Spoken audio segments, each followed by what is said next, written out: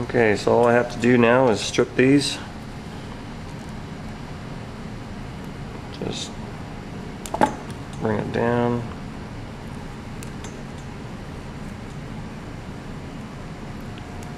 About an inch.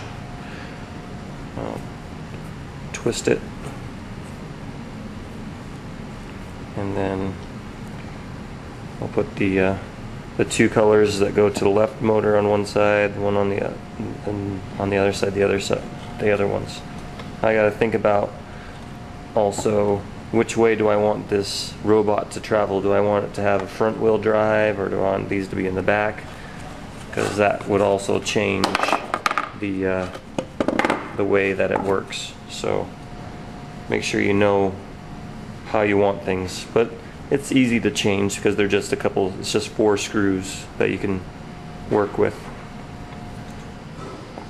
Okay, when putting the wire on the terminal block, it helps to twist it, give it a little bend, and put it on there so that as you're putting the screw down, the rotation helps bring the wire around the shaft of the screw. If I would have wrapped it around the opposite way, as I tightened it down, it would have tried to unwrap the wire. So it helps to put it, as it wraps around clockwise. Okay, so now the wiring is complete. I should be able to run the motors, but keep in mind that when you're running the robot later on, if you yank on the cord, a lot of these wires are very fragile and can snap. So another good idea is to attach the cord to the robot where it's really thick and strong, so that if you were to yank on the wire, it would yank here instead of yanking on the actual wires. Okay, so find some way to do that. You can also make another little piece of metal that clamps over it or something like that. Okay, so keep in mind that. Also do the same thing at the controller, because you don't want to be yanking on the wires. Okay, I've turned the robot over. I'm going to be attaching this floating wheel right here. I found that one works just fine. If you want 2, then it just adds more parts, but one should work. I'll just attach that with some small screws. I decided to put the wheel on the bottom and the motors on the top, because the wheels are going to hang down, protrude on the bottom, and be about the same as the floating wheel. So it's all going to work out in the end. Okay, now let me show you a really quick trick on how to make wheels. Wheel, start out with a piece of wood, put a screw in the middle, and mark the circle around it. The next step would be to set up this little stop block to match your circle. It uses an Allen wrench, and I'll move it in so that when the screw head hits the stop block, the piece of wood will be up against the disc sander. So don't use the disc sander to hog off all of the wood. Use a scroll saw or a band saw to get rid of most of it. But stay outside the line, because then you can use the disc sander to finish off the rest of it. Okay, if you look here, I got rid of most of the wood. Now I'm going to use the disc sander to take care of the rest of it.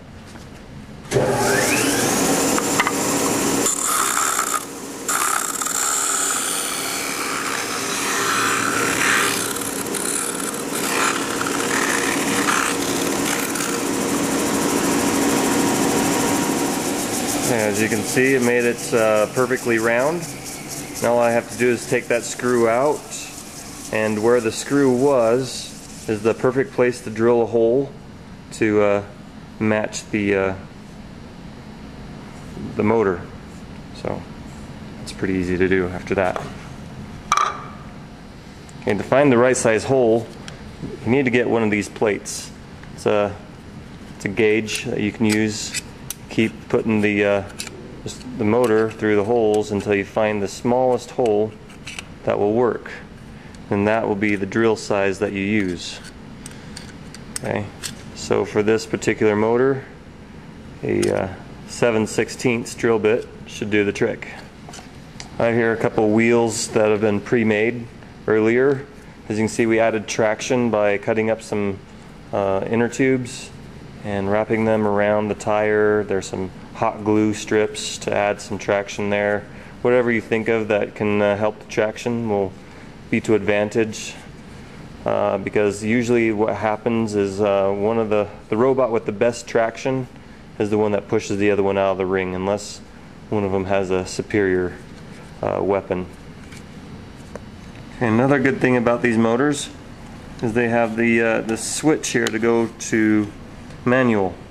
So whenever I try to put on a wheel, it helps to put it to manual, because then as I'm trying to push it on there, the whole motor doesn't spin. It locks it in place, and then I can, you know, put the motor on exactly where I want it and then switch it back to power, and then it's good to go.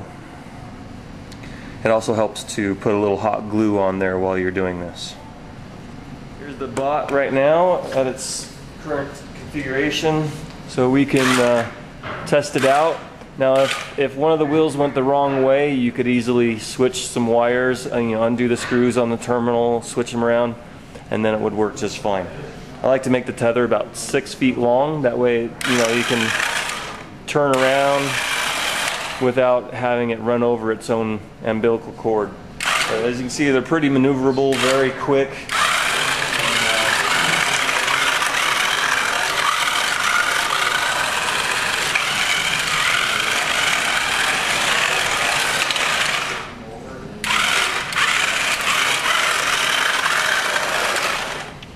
Alright, so before you do any weapons or armor or anything like that, it's best to get it to this stage and then work from there.